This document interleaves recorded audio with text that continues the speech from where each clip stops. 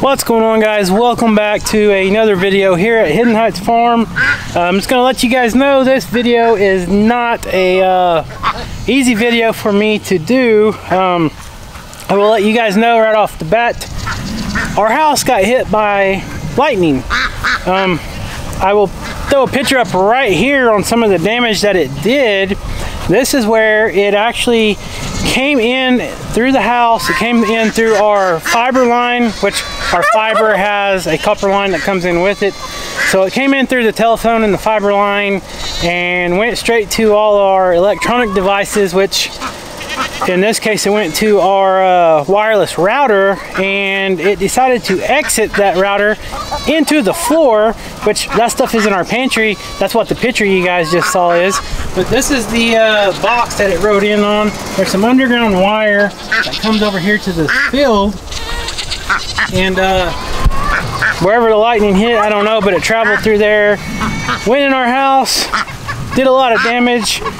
And it took out the garage door openers, it took out some other electronic devices, but that's the least of our worries. You guys know all that is replaceable, but it did take out something that we cannot replace, and that's kind of hard to talk about.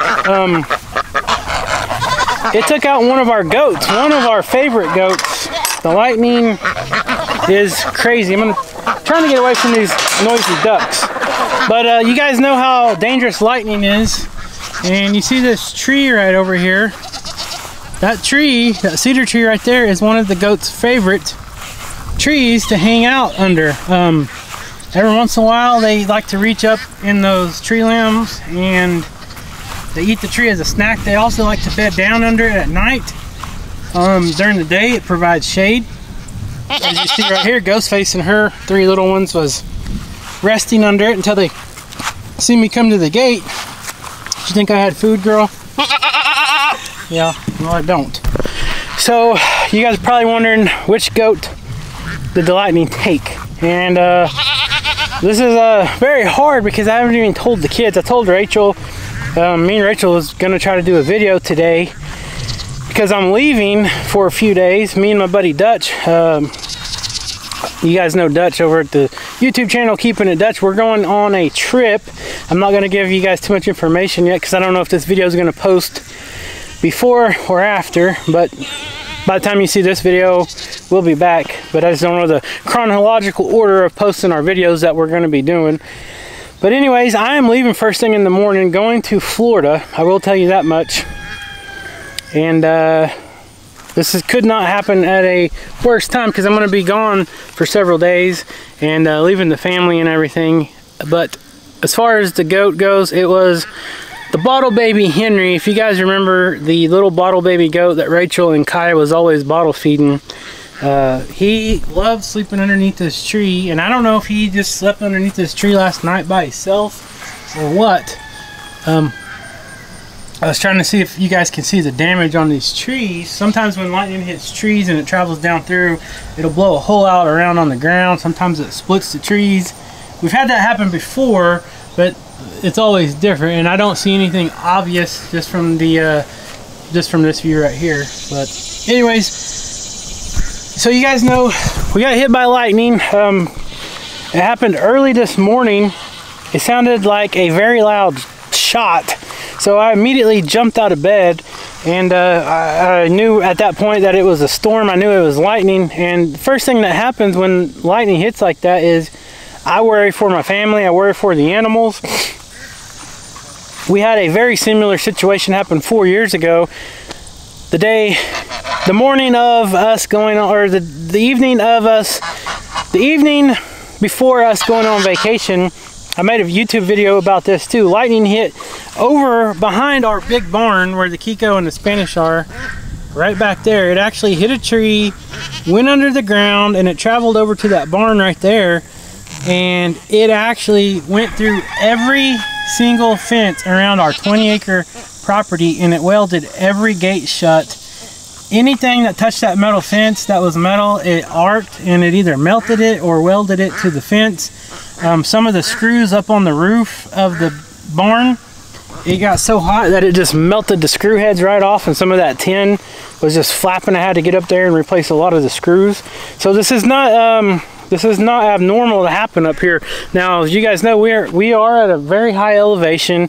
It's very rocky up here, so that's, you know, that's a disaster asking for lightning to hit. I don't have any kind of special lightning ground rods or nothing like that off of our house or our power line, but that's going to have to be something that I do a little more research to try to figure out what we can do. But I don't know. I need to inspect some more trees. I just have not had time. Like I said, Rachel was going to come out. We were going to do a video today because I'm leaving tomorrow. Anytime I'm going to be gone for a while, I try to bank up a couple videos to have so I don't miss our regular schedule. And Rachel's so upset right now. She couldn't video with me. Talk about Henry. It's something we have to address.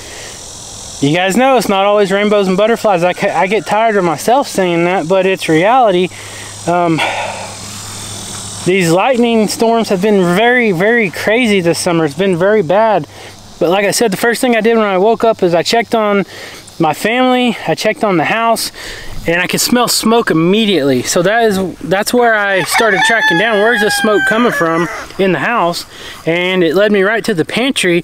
But the smoke was a little bit different. You guys know what the smell of burnt electronics smells like. This was a little bit different. This actually smelled like if I was on the backhoe and I'm digging a hole, big flint rock or something, and you're scratching at it and you see that smoke kind of pop up from the flint rocks. That's exactly what it smelled like. And that's about the time I put two and two together, and I started looking on the ground, and I seen that big hole in this picture right here. I'll put it up again. The lightning exited the Linksys router I had, and it actually blew part of the tile up and went down through the concrete. I'm guessing it grounded out in the rebar of the foundation of our house. I don't even know. Like I said, I have not had time today to do much research, going around and inspecting everything. First thing I did was check on the family, check on the animals, and then I been dealing with the garage doors not working, our internet not working, appliances and stuff like that not working, but most of all dealing with our animals, because we lost a life today. Which it doesn't matter who it was. It don't matter if it was Henry. It doesn't matter if it was just another chicken. That is it's hard to deal with as any animal, but some animals you just get really attached to, like Henry. You guys know at one time we thought about selling him, and then we got to thinking, like, you know, he's a bottle baby. He's a cool little goat. He's very friendly, and of course that's the one that was taken by the lightning. But anyways, like I said, the kids don't know yet. I still got to go break it to them. They're going to be heartbroken over it. They loved getting out here and bottle feeding little Henry and just coming out and just holding him and playing with him, because he was one goat that was friendly. He was raised by us by a bottle, so when we come out here he usually always ran. He got a little better the last couple, probably a month or so. When I come out here to feed and stuff, he wouldn't come up to me as much, bothering me wanting that bottle. But if I said, Henry, come here, he'd usually come running. I'll try to throw a picture up here and there if I didn't already in this video, so you guys remember who little Henry was. Very, very bad deal, very sad deal. But loss is one thing. Hey, quit. Loss is one thing you have to deal with when you have a farm, and these surprised, I don't even know what to call it, these surprise losses like the lightning and stuff like that is a whole nother world. You know, it could have easily hit this fence, and a lot of these goats, when it's raining, will sleep in the barn. A lot of them will sleep under trees. That's not good for as far as lightning goes, because lightning hits this fence, it's going to go all the way around, and I'm sure that barn is tied into the fencing somehow or another, at least touching it. It will arc into that barn, and any goat laying even close to that metal on the barn or around the fence, if they're even close, they're gone. And that's a bad deal. That's what happened to little Henry. This is the first time I have actually had a goat actually take a lightning strike, and I'm sure it came in that tree right there, but I'm gonna have to look around, because it could have came in at the power pole. It could have come in at one of these other trees and traveled through the roots, because when the ground's wet, the electric travels quite a bit of ways. It does weird things. It did when it hit the barn. it hit a tree about 50 feet behind the barn, but it traveled through the ground, through the wet ground, and actually shorted out through the barn, and then it ground out and it went all around our property through the fence. So I'm not going to try to make this a whole long video. This is not the video I had any intention of making today, but we're just dealing with all the stuff, you know, dealing with the garage door openers and all that. It's a pain. It is a pain. It gets costly dealing with your appliances, and electronics and stuff gets hit. But this could have easily been a lot worse. It could have burned our house down. It could have hit one of my family members. But unfortunately, it did take a goat, which is never good. But I wish I had something good to tell you guys. But that's pretty much what happened. I was able to fix one garage door opener. The controllers in both of them actually got burned up, and I had an extra controller. You can see part of our crepe myrtle got blown over in the wind last night as well. But I'm trying to think. I don't even know what else I've got to fix. I've been out here working on this stuff pretty much all day long. I'm just now getting out here to do a video. Luckily, thankfully, it's the weekend, so I'm off work, and I was home when this happened. You know, this is not what I wanted to be doing. I need to be doing some other stuff because I'm going to be leaving out of town for a few days. But when nature calls, you got to do what you got to do. So I did. Okay, so here's a little backstory. So I'm looking at the bees real quick. The bees are very busy today. We got to pull honey from these bees very, very soon. Probably do that when I get back from our little trip we're going on. But so I'm gonna kind of go back and tell you guys. As soon as I woke up this morning, I checked on the family. I found out where the smoke smell was coming from. It did trip a breaker, so that was a good thing. The breaker worked. That kept the wires from getting too hot and arcing and causing a fire in the house. So the breaker did its job. Okay, so found that, then I was just making sure there was no fire, nothing else going on. And then as soon as that happened, I came out and I checked on Core and Leesky and all the goats. And then I went out here, checked on Mojo, checked on all those goats. Well, you know, it was dark. It was early in the morning. I didn't see Henry right away, but I seen that most of the goats was okay. Most of them came from running out of the barn because it was still raining. Not all of them, but most of them were in the barn. So anyways, I just assumed everything was okay. But then when daylight hit, you know, I kind of go outside and take another gander, and that's when I noticed. So, dealing with that. Not a good deal. So, these goats were all okay. Nothing bad happened over here. There's my dogs, Core and Leesky. They were okay. Thankfully, they were sleeping. Where was Leesky? Was sleeping on the compost pile, and Core was sleeping out there in the weeds. I don't know why they like sleeping in the rain. Maybe it's because it's hot. I don't know. But they weren't sleeping in the barn. All the goats was in the barn. These ducks are just following me around. I'm trying to tell you guys a story, and they're being kind of loud. But so, anyways, that's that.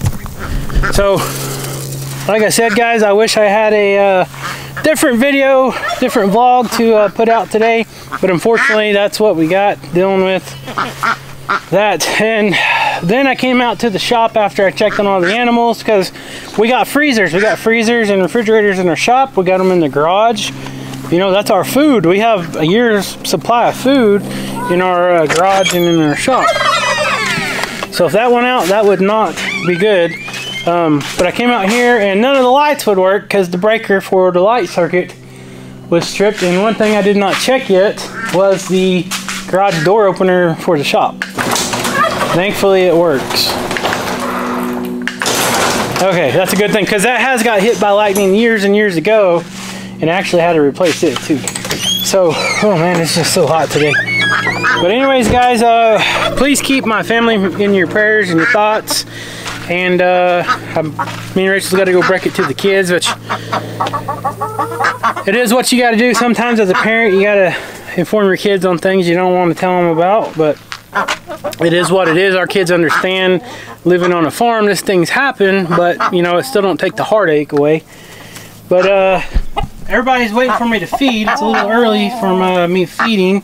Usually I like to wait later into the evening so it's not so hot. It is just so humid right now, and I don't know if you guys are dealing with this in your area or not. I've talked about this on the last couple videos.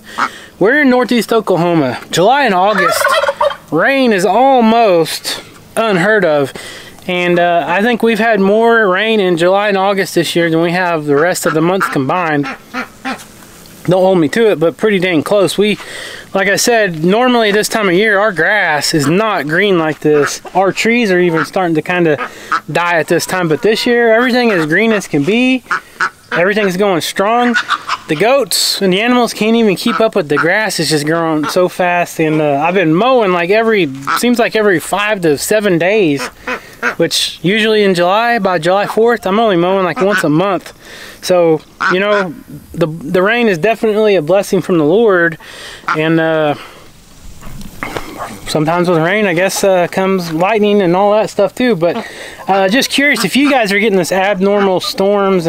These last 2 storms we got just seemed like the lightning was just so much more intense than usual. I don't know. I'm just kind of curious to see what other people are dealing with in other parts of the states, and see what you guys have to say. Betty, I just seen Betty come out with her kids. She's got her 3 kids. They made it through the storm okay. She's kind of got them just browsing around the yard looking for bugs to eat, doing her thing. So, and the ducks, they're not going to quit laughing at me. They're waiting for me to feed. But anyways, guys, I'm eager to hear comments down below. Do you guys have any of you guys had to deal with any of this lightning like we have, like it hitting your house more than once? I know everybody deals with it hitting their appliances and stuff like that, but this time I don't know where it came in at, but it traveled at least out there, traveled to our house. Now that I'm thinking about it, the phone line and the fiber that comes into our house actually is out in the pasture. It runs right next to that cedar tree where I found Henry, like maybe 2 feet away from that tree, 2 or 3 feet probably. So I'm wondering if it could have came in maybe even further down the road, and maybe those roots grew into that line maybe, and with it being wet, maybe it arced over to that tree and little Henry was underneath it, staying out of the rain, and it got him. Because this line actually goes all down through our neighborhood. So I don't know. I'm just curious to see, what would you guys do? Would you guys try to put some kind of lightning rod up somewhere? I don't even know how that works exactly. I'm just throwing things out there because I sure don't want to have to deal with this again. Like I said, things can be replaced, but life, you just can't replace a life, you know. So anyways, guys, I'll leave that up for you guys to leave some comments, and thank you guys so much for watching. We love you. Please subscribe if you're not subscribed, and we'll see you next time.